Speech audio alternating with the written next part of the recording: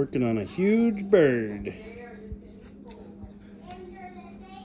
I don't have a whole lot of pointers on this one because I haven't done this in a long time. So it'll be kind of as we go through. You gotta have 4. It takes 4 full basically this, cut in half. One side is each wing, just like the small bird. You split it into 4 and do the thing. Okay. Remember in the beginning when I taught you that? Mm-hmm. Okay, so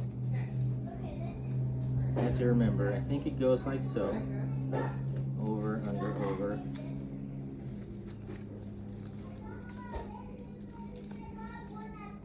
Over, under, over. It's this thing. Batter up, buddy. Okay.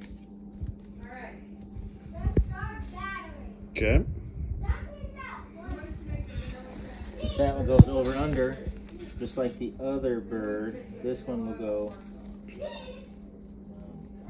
This one will go under over because the other one went over under, so it has to be different. Remember we talked about that too. Because it's the other wing, right? Yeah, that's how they'll weave together. Okay. Because one goes over under, one goes the other way. Okay,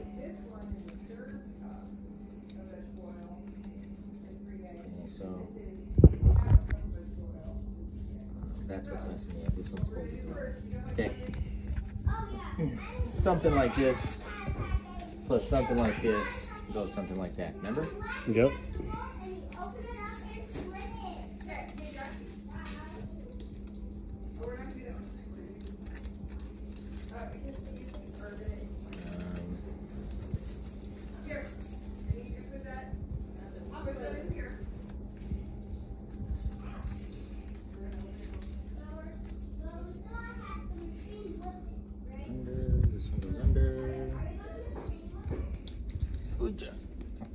I'm not giving the good technique here, but that's when it gets something like that.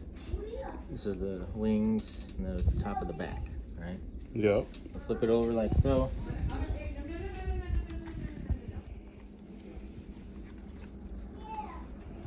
This is where we'll do the belly. These two should probably be going the same way, and they're not, so I'm going to flip this one so it's the same. Like so. That's a little better.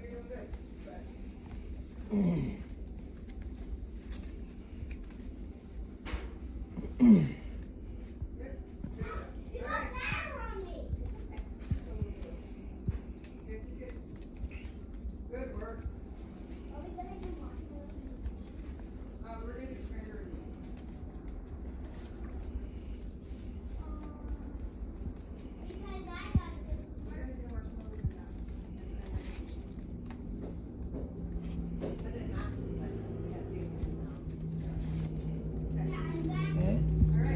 Now these ones got to come through here, and those ones got to come up through there like so, right? Through here. So Okay. this one goes under, so it'll go over that one and under this one. This one skips the process and goes under both of them. It goes over, under, under. Same with this one. And this one goes through here.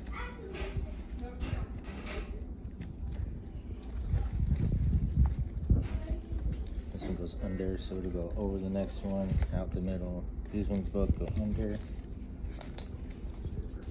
under, under.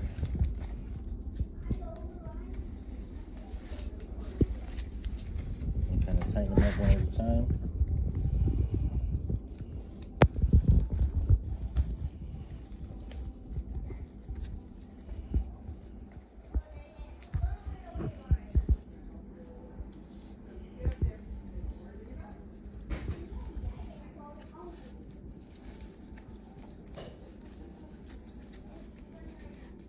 And you're gonna want these all coming out real nice and flat like that.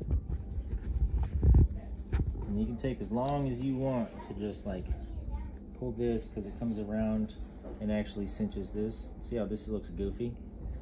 Mm-hmm. I'll tighten that from over here to this one. So I'll put my finger back here and kind of bend that and stick. At the same time I pull back here.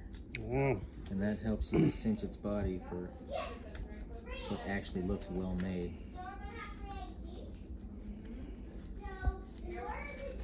Okay. See how he's crooked? So I can pull this one, tighten the body up even on the wings a little bit.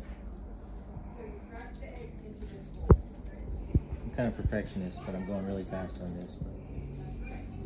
So it is what it is, you know?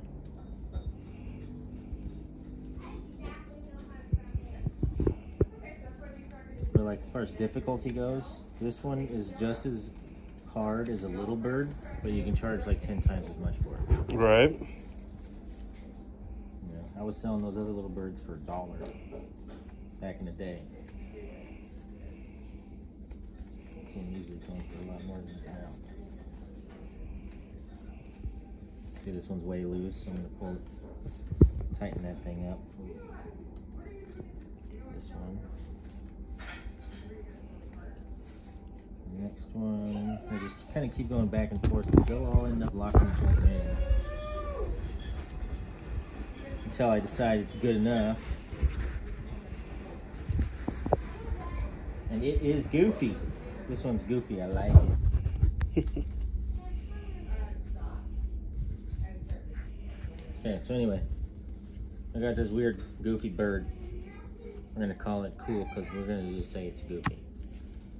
And then it's going to be the male bird of paradise.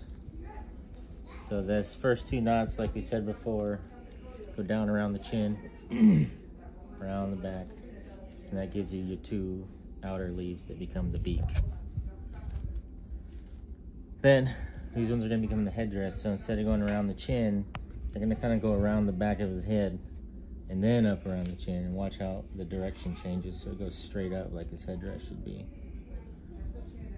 This one will do the same thing around this way.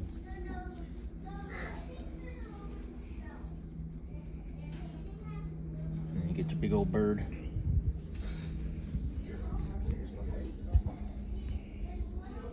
Like so.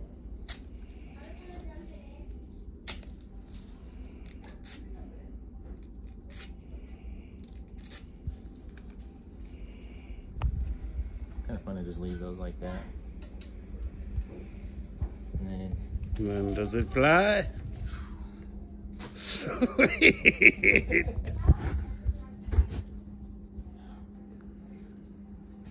Throw it at me. all of a sudden you're sitting at the beach playing catch with the bird.